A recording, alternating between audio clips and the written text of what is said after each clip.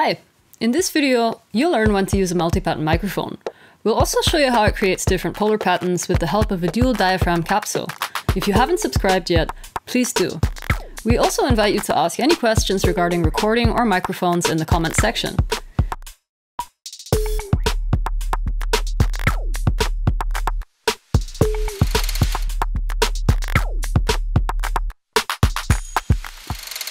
What's a multi-pattern microphone? Well, as the name indicates, it features multiple polar patterns. Usually these mics feature a dual diaphragm capsule, like this one here. You probably already know that a polar pattern describes the on and off axis frequency response of a microphone.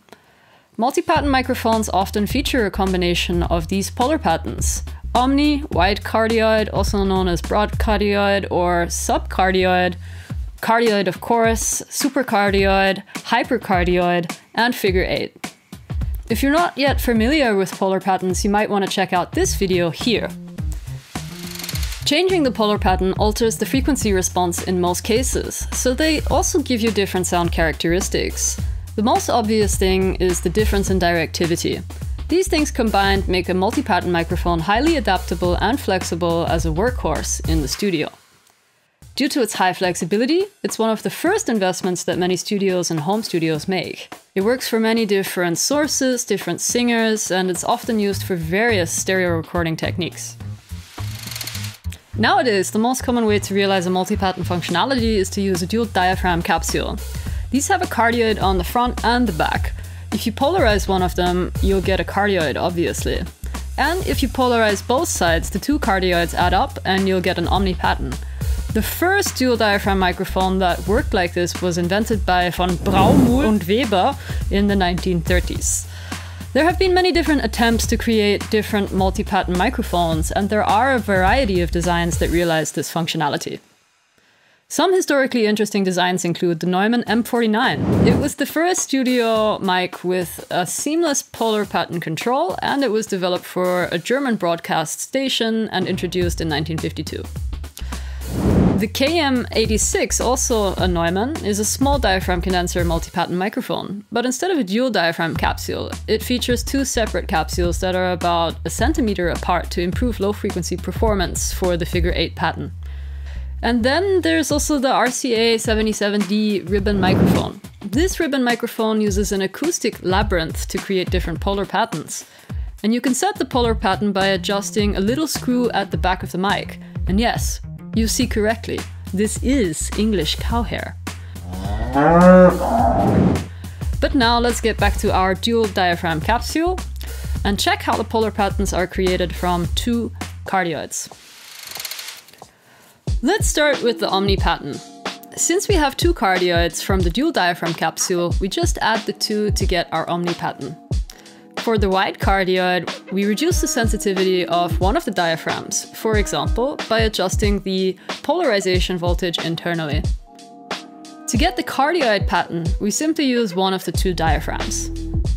This next one is a little bit more exciting. To create a figure 8 pattern, we turn the phase of one of the signals by 180 degrees. This removes everything that comes from the sides of the signal. And what you're actually left with is your classic figure 8 pattern.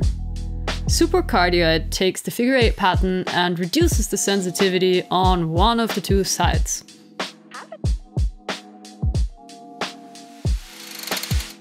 As we just saw, we can create different polar patterns from two cardioids by varying the polarization voltage and hence the sensitivity. Or we can also turn the phase of one of the two signals to create other specific patterns. Now that we know this, we also know that there's an infinite number of polar patterns.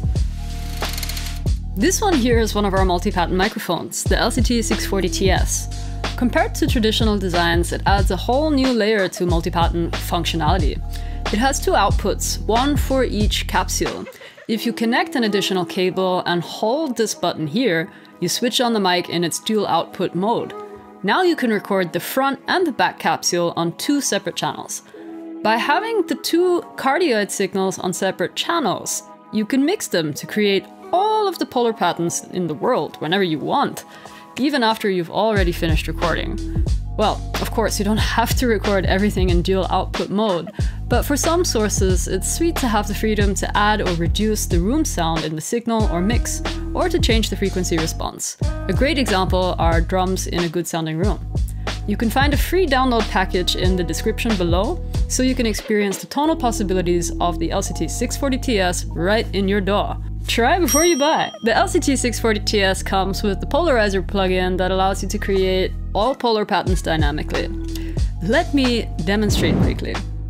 Here we have a vocal recording that we did in a bathroom that had a lot of natural reverb. We slowly go from Omni. I'm standing in the bathroom about 20 centimeters away from the microphone. To cardioid. I'm standing in the bathroom about 20 centimeters away from the microphone. And then to the other side of the microphone. I'm standing in the bathroom about 20 centimeters away from the microphone. Now we are actually listening to the back of the mic, so there is a lot of reverb. I'm standing in the bathroom about 20 centimeters away from the microphone.